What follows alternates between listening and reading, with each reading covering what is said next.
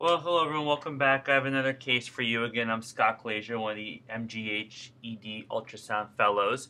And this is a case I had the other day. I was in fast track and I had an 87-year-old woman, very healthy, walks at baseline, who tripped on the ice, fell, and landed on her shoulder. So she came in and her main complaint was pain. We got an x-ray given. I wanted to make sure that she didn't fracture her shoulder, but she had a clear deformity. And when we got the x-ray, it was clear that she had an anterior dislocation. No real argument here. No fracture, it was just a simple dislocation. So I decided with my PA, Janelle, who's fantastic, we both decided to do an ultrasound for both analgesia and then post-reduction. And so what you have here is the left side. This is the good side. And you have a clip here, and I'll try to show it better to you. This is the humerus right here, and this is the scapula. And I had the patient externally rotate so you can see the humerus moving more easily on the image. We then move to the right side, which is the affected side, and you can see there's this large gap here between the scapula and the humeral head below. With ultrasound, we then decide to do a hematoma block, as opposed to doing it blind. You can tell when we first started that our needle was a little not on axis. If we continued to go, we would have hit the bone, hit the scapula out there, and not gotten to the joint space. We then redirected and were able to get closer to the joint space. Janelle, who did the block, did aspirate blood, and then once blood was aspirated, we then injected some analgesia, some lidocaine, into the space. We did 20 cc's into the space.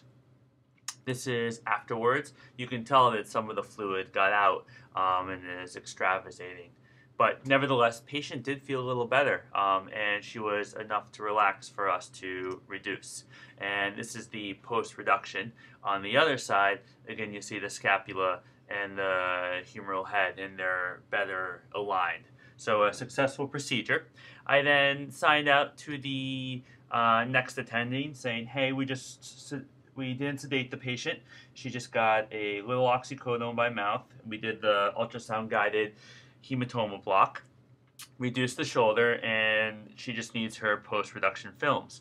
I didn't realize that when we put in the x-ray, it was the tech misinterpreted that we wanted 3 views when we just wanted to make sure that the AP, that the shoulder was intact. And so I was having this debate with one of my other colleagues, well, do you need another x-ray, yes or no? I just want to make sure that we didn't create a fracture or do any harm by doing the reduction, whereas even though we had on ultrasound that we confirmed the placement, I just wanted to make sure. Well, it turns out that I probably did cause the patient some harm. She's 87. She doesn't need any protection from radiation, but the problem was the radiology tech did a Y view and re-dislocated the shoulder. So what happened was that the patient then, after I left, was with someone who wasn't as good with ultrasound, and so they tried to reduce the shoulder, had some difficulties. They then had to sedate the person because she's 87, was a little over-sedated and had to stay overnight, just because I decided to get a post-reduction shoulder. So when you do your ultrasound-guided hematoma blocks and then reduce the shoulders, you can then use ultrasound to confirm your placement one more time, and then this way you don't have to send your patient outside of your department to get a post-reduction x-ray and to put them in any danger of being re-dislocated.